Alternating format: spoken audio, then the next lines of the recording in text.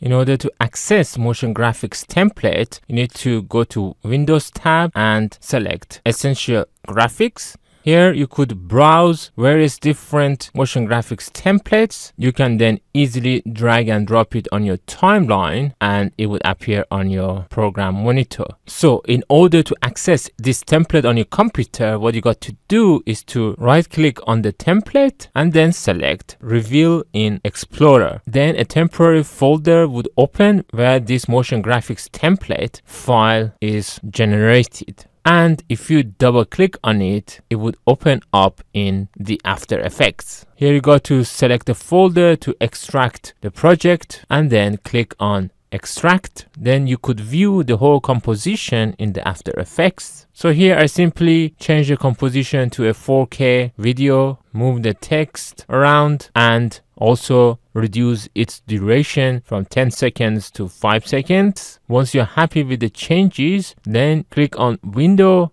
and make sure your Essential Graphics is selected and then click on here to export this back as a motion graphics template. Then you got to save the project before exporting the template. And then if you click on browse, you could select another location for saving the motion graphics template. And once you're happy, simply click on OK. Before importing this template, we got to change its name because we already got the same template in our Essential Graphics. So I've simply changed it to a different name. Now let's go back to our Premiere Pro project and then click on here to import the recently created motion graphics template. Double click on it to open it and it would appear in here. To use it, just drag and drop it again on your timeline. As you can see, it's shorter than the original template as well as it now starts at the top right corner.